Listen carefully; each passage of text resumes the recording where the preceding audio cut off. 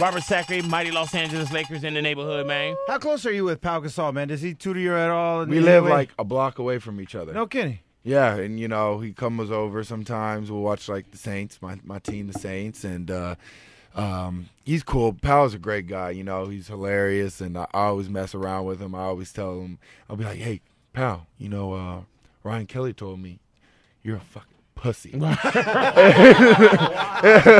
And then he always will whoop my ass after I say that. But I always just like to instigate, but he knows it's always coming from me, and I always be like, "Hey, Ryan Kelly said this. Ryan Kelly said that." What do you think about when they say he's soft or he's not, you know what I'm saying? He He's not is body far enough. from soft. Oh yeah, now. He is far from soft.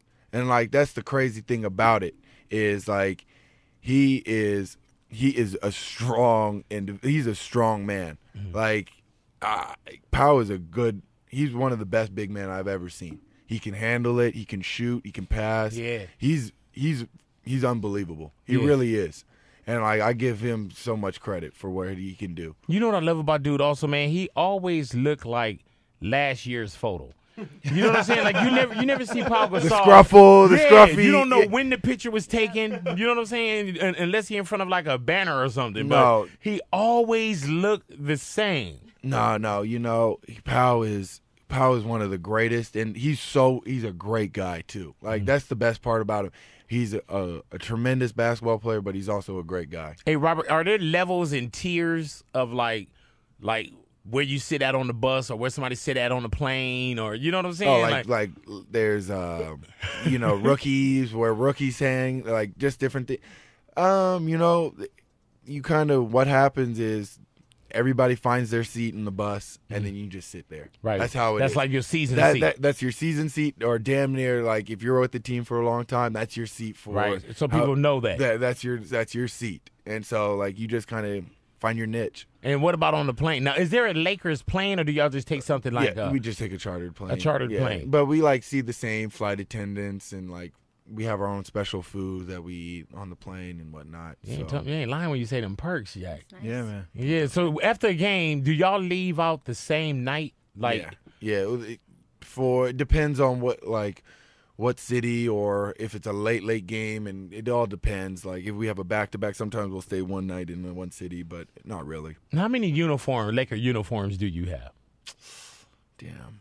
I probably gave a bunch of them away. Oh, so you have given them away? I have given because them. I was under Family the impression, members? like, we have Fisher in the neighborhood, and he was like, man, sometimes it'd be like, he said, there's some cats, like, they give them a jersey or so, but they don't encourage you to take your jersey off and just throw it into the office. No. Right. I ain't just throwing it to anybody, but, like, I'll give it to my girl is Mexican, so I gave the Los Lakers to her dad. Oh, that's dope. That's dope. As a joke. But I'm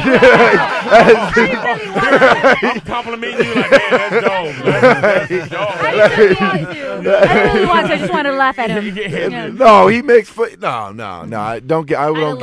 Yeah, I'll just give him the jersey. But there are kind of like you. So you 1-2 outfits at the most. You know, you have to turn them in before you leave, right? Well, what happens is at the end of the season, they'll round up all the stuff that you get, like shoes, everything. Like you get like damn near 12 pairs of shoes at the end of the year, all your jerseys, everything, and you just in one big box. And they hand it to you at the end of the season. Now, what about at the end of the night? You have to throw have to throw it into a clearance bag or he's seen me something? naked, he knows. Oh, hey. Wow.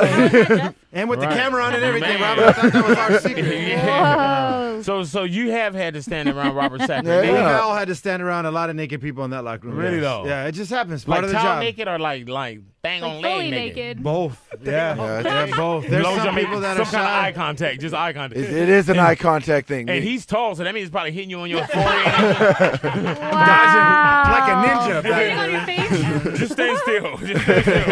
Robert, just stand still. Robert Sacre in the neighborhood, big boy in the Big neighborhood. boy.